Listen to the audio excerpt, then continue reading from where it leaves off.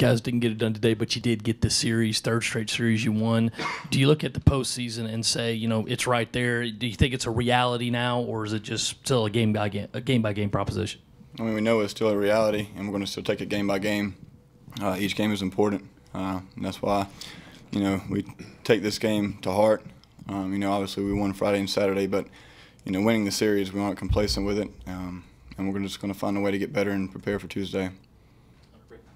Yeah, just to follow up on that, you guys don't look like you're taking any solace in winning the series. That coach didn't look very happy. And what does that say that y'all are at the point where you beat the #3 team in the country 2 out of 3, and you're pissed? I think every game you lose, you should be pissed. I mean, yeah, we're pissed, and it's good that we won 2 out of 3, but we were that close to sweeping. I think they're a top 5 team, so I mean, it doesn't feel good, and it won't. But we're gonna get back at it on Wednesday.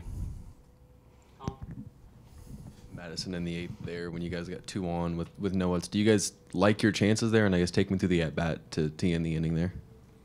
Yeah, we love our chances with anybody up.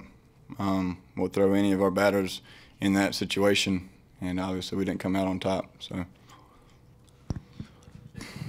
guys, Wednesday you will have the game against Charleston. Coach Holbrook coming back into town. You guys probably haven't even thought about it, but seeing him in that other dugout, what's that going to be like since both you guys played under him? It's just another game. It means nothing. I can speak for everybody that played for him. It means nothing, and it's a game we need to win against a good opponent.